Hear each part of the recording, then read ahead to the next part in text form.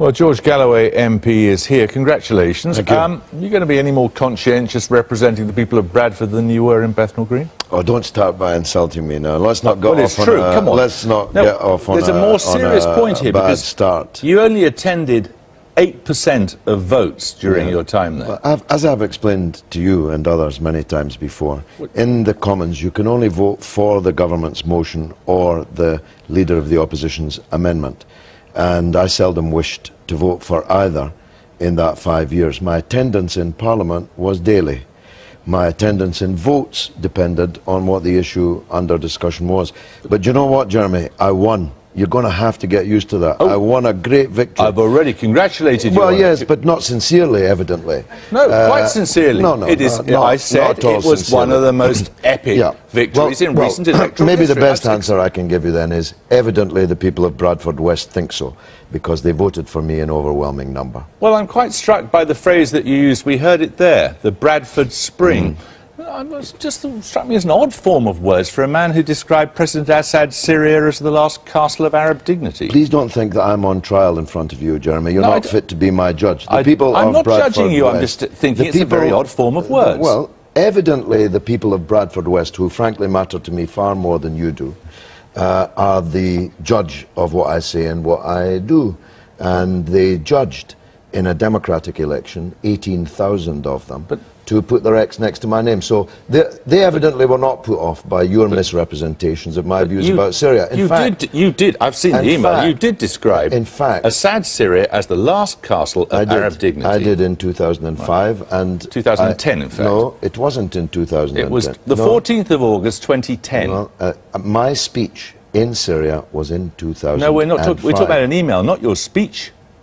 When you talked about what a good chap Assad was. I'm talking about the email you sent. Let me tell, well, that was at the time he was sleeping in Buckingham Palace in the Queen's spare bedroom. He wasn't sleeping in Buckingham Palace in August 2010. The Syrian people are the last castle of Arab dignity. They are the last castle of resistance to Israeli occupation and to imperialist intrigue in the area. But I don't think that was an issue in the Bradford West by-election. But why did you talk about the Bradford Spring?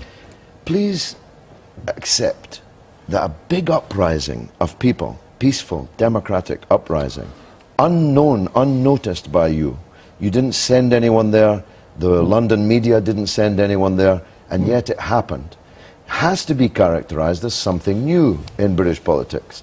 They were not voting on my views about Syria, neither on my views about how to vote in House of Commons divisions, which are largely meaningless to most of them, which is what this discussion really should be about. We're going to get on to that. I just want to get one other point with you, which was this. Why did you say God knows who is a Muslim and he knows who is not? I, George Galloway, don't drink alcohol. I never have. I, George Galloway, have fought for Muslims at home and abroad all of my life. Now, why wouldn't I say that? Well, I'm just interested as to why you found it necessary to say it. Because the Labour candidate was going around campaigning on the twin bases that he was a Pakistani and a Muslim. So I believed that shameless playing of ethnicity as an electoral card was something that needed to be answered. And ordinarily, of course, if it were me that were being accused of it, you'd be the sternest critic. Well, people shouldn't vote for I've never had anyone ask for my vote by telling me how much they drink, that's all. I was just curious. Well, I mean, I don't drink, and he does. All right, let's talk a little bit about what this victory for George Galloway, it is a sensational result. Let's talk about what it represents. Ed Miliband was talking to you about how your party needs to listen. Why didn't you realise that before? I think he's always spoken about that. It was a sensational result, and I think, to be honest, Jeremy, you do a disservice to people of Bradford West by focusing on George. Does George drink? What George said about the people, you know, in what he chose to say. In a democracy, you have to listen when people vote in those numbers, and clearly the people of Bradford West, they were trying to get a message through to the political establishment. And I think the underlying message, it's not just issues about Afghanistan, although whether you live in Bradford or Tunbridge Wells, you wonder what on earth we're still doing in Afghanistan 10 years after the beginning. There is an issue though about the huge economic gap between North and South, and it's a mistake to write off Bradford West, as some people do. We need to listen to that message. Well, Self, but at a broader level, what is going on, do you think, in people's attitudes to the mainstream parties? Well, they're falling away from them. I mean, we've got consistently lower attendances. The attempts of both the Tories and Labour to launch themselves in some sense as mass membership parties has largely been a failure. And I think that the kind of tit-for-tat business of politics, you know, the Liberals came into the last election on the face of it with an honest desire to try and change that and to try and introduce a more proportional... It fooled you. It fooled me. Well, you know, yes, it fooled me, and in a sense I didn't think that they'd be so feeble when it got to the negotiating procedure. I thought as a party that understood how proportional government worked, they might have been prepared to sit down a bit longer. The point is it's over for the Lib Dems. But, you know, I must say this, that every time there's a sensational by-election, going all the way back to Eric Lubbock and Orpington, people say this is the end of politics as we know it. But funnily enough, no one's saying it's the end of politics. But have you, do you notice it in the Conservative Party as well? Yeah, I think so. I mean, this has been a wake-up call, I think, for all the political parties. And it may well be that a future by-election, even in this Parliament, that the Conservatives may have big problems. And I think part of the issue, actually, is the way we do politics. Everything is focused on the marginal seats. So what happened in Bradford, and what was interesting was, I don't think Labour had any idea of any data about where the voting preferences were, so that come the close of polls, they'd sort of assumed, oh, we've won again like we've won for the last 40 years. And that's why it was such a shock, I think, to the Labour Party. So did Tory polling predict that George Galloway was going to win? No, it didn't. But again, you were all caught on the hop. We all were. And sorry, I'm not trying to make an anti-Labour point. I'm making a point that the whole focus now of politics is on the 80 to 100 marginal seats where everything matters, all the resource goes in. And I think that's true. The relatively small armies of members that all the parties now have are working in that. What's your solution? I don't think there are easy solutions to it. And the reality, I'm afraid, is, and this is one of the difficulties, I think that there was great excitement when the coalition came in 2 years ago about a new, fresh politics. No, there wasn't. Well, in fact, I think from some people there was, George. I detected none of that, I must say. Well, I was perhaps still in the House at the time. But I think you need to get out more. Part of the problem, I think, now is that essentially we have got probably diminished living standards in this country for the next decade. And it is going to be incredibly difficult. No government of whatever stripe is going to be popular, and no opposition is going to be trusted, not least because we may well be in a situation rather like the 1960s and 70s, where we will be chopping and changing at each and every election going forward. And that, I think, that is going to be the main problem we're going to face. But isn't the point about Bradford, you know, George was campaigning, when you were campaigning, you were saying there's this Bradry system among certain Urdu people in the Labour Party in Bradford. There's a system essentially of patronage. It's good old Tammany-style politics. And in a way, there's a Bradry system operating at a national level as well. The political class offers sinecures. In a way, it's viewed as a closed loop. It doesn't matter. It's a parallel. George Galloway. It's a parallel universe, Jeremy. I mean, Mark is a gentleman and an expensively educated one, but frankly, he might be from Mars to the streets of Manningham. There, youth unemployment has risen 40% in 12 weeks and tripled in a year. The mass of the people are in absolute poverty in British terms. Not relative to other countries in the world, but in British terms, mass poverty.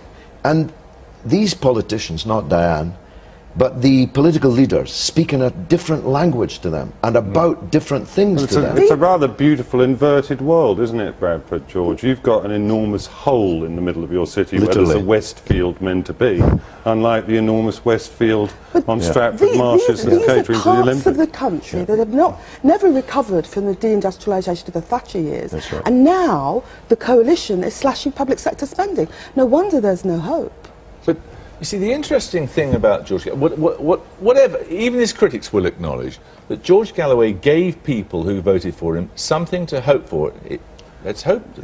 Well, I'm afraid I think rather misguidedly. I mean, it's in George's problem and Respect's problem in general, and they're in a coalition with some rather unlikely fellow travellers who don't necessarily even want to travel with George. Well, it sounds like the Lib Dems and the Tories. Namely the SWP. But all of these groups, to some extent, you know, demand representation and represent a part of the vote, and we don't have an electoral system that is capable of reflecting that level of diversity. Yeah. And all due respect, no pun intended to George, but what he had in Bradford was a synergy between the conditions he describes, the economic and social conditions, and a particular local disaffection on two issues: British foreign policy, because of the ethnicity of the vote, and a disaffection with the local Labour Party. First of all, it's not and just, it's not just Muslims that think we should come out of Afghanistan. It's not just Muslims who were very disillusioned by the Iraq Professor War. Self, of course, is Professor Self, a distinguished figure of academia, so you'll want to hear this.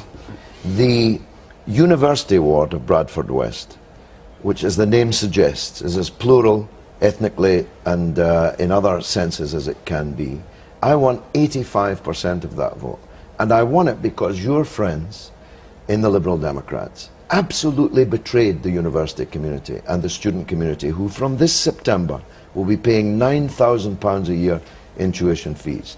That was not a Muslim issue. That was a young person's issue. Yeah, but there was a how are you poverty going issue. to reverse that? I'm not going to reverse it, but I'm going to speak for them. Yes. I'm going to speak out, and as has happened already, I am heard when I speak. People are paying attention to what I'm saying because of this result. Yes, but essentially you'll be sideswiping actual parliamentary politics. You're a lone MP in all a right, sense. okay, let's leave that. But that question that George Galloway raises of how the Liberal Democrats behaved in making a very, very public pledge, which on getting into the first sniff of power for decades, they immediately renege upon. I couldn't that agree has more. destroyed a tremendous amount of trust in mainstream politics. Very disillusioning. Absolutely, for it's a people. political Very seppuku. I mean, you backed them, didn't you? He bought well, it. I voted for them. I wouldn't say I backed for them. Gullible Professor Self. Who'd have thought it? Sad, but Actually, the Liberals, Well, are who headed else for was the I going to knackers vote yard. for? That's the word on the street.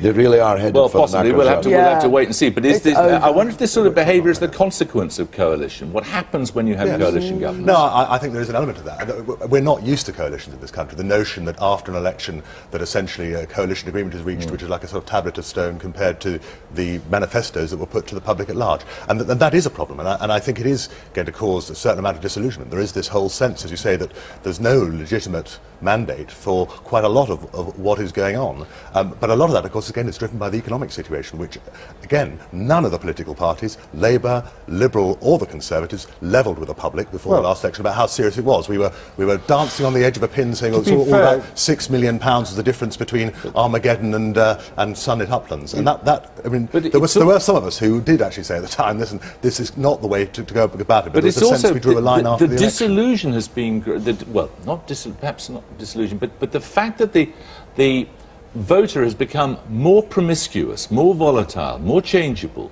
as something that's been going on for 40 or 50 years, isn't it? Well, the irony probably is that, funnily that? enough, in the next election, there's been this diminution in the vote for the two main parties, Conservative and Labour Party. Probably it will actually go up slightly in the next general election because of the collapse, what one assumes to a certain extent, of the Liberal Democrat vote going forward. But I don't disagree with what you're saying. And I think the clip earlier on was very, very interesting, because actually what you have is a lot of small single-issue protest groups who basically are very targeted and they deliver, and the feeling is the political class just makes a lot of promises every time, and partly because of global factors and the power of international business. You can also take your concerns elsewhere, can't you? You can take your concerns to a charity, you can tweet, you can You saw that 38 Degrees. If they really have 1 million members, that's hundreds of thousands more than any of the political parties here. But hang on a minute. The Stop the War Coalition moved millions of people in the run-up to the Iraq War. People are in CND, they're in all sorts of George, things. You know They as no well as I longer do. trust parties. But it's not one or the other. It is not single-issue pressure groups or political parties. They work together. None That's of this the point. actually feeds into legislation. You can be as mean as you like about the Lib Dems, and the reality of it is that actually if you're a Lib Dem party member, in theory, you have a say in what goes into the manifesto and becomes. So that's why the Lib Dem betrayal looks so bad. On the other hand, if you're a member of the Tory party, you can suddenly wake up to find a government introducing a piece of legislation legislation like the reorganisation of the national health that you had no part in, Yeah, but they and you didn't even necessarily they also cut vote the top for. rate of tax, and Tories are very happy about that. So, you know, the actual disconnect between being a member of the Tory party and a Tory government is, you know, necessarily could be perceived as greater. As you say, we're a less democratic party in that sense, in the sense that we've always taken the view that we get on, let the we want to get into government and then let the team get on and do it. Unless you want everything to disappear in this kind of gloop of civic mindedness and vague internet petitions, what you want is people to be keyed into the business of making legislation, to feel that they have a stake with legislation. It's not fair to say the Tories haven't delivered for Tory voters, cutting tax, cutting the public sector, putting up the price of pasties. Of course they've delivered for key Tory voters. But Dan, to be serious, I mean, there's actually a longer term issue, I think, about a Tory-led government. Kept in power by the Liberal Democrats. Indeed. There's a longer-term issue, I think, about whether we have a distinction between the executive on the one hand and legislative. And members of Parliament are legislators to be voting on the not being whipped through in quite the same way. Now, that's a fair way ahead, I suspect. Let George Galloway have the last word. Go on. Well, I think Will's actually on to the real point, that there's a paradigm shift, that the system has failed, that the Tweedledee, Tweedledum, Tweedledee and a half, if a backside could have three cheeks, they're sitting in the House of Commons across each other in fake opposition, but they all stand for the same things: neoliberal economics, cuts in public expenditure, and war abroad. That paradigm has to be smashed open, and I hope that started on Thursday. Okay, thank you all very much. Thank you. Now, it always used to be said that whatever you thought of individuals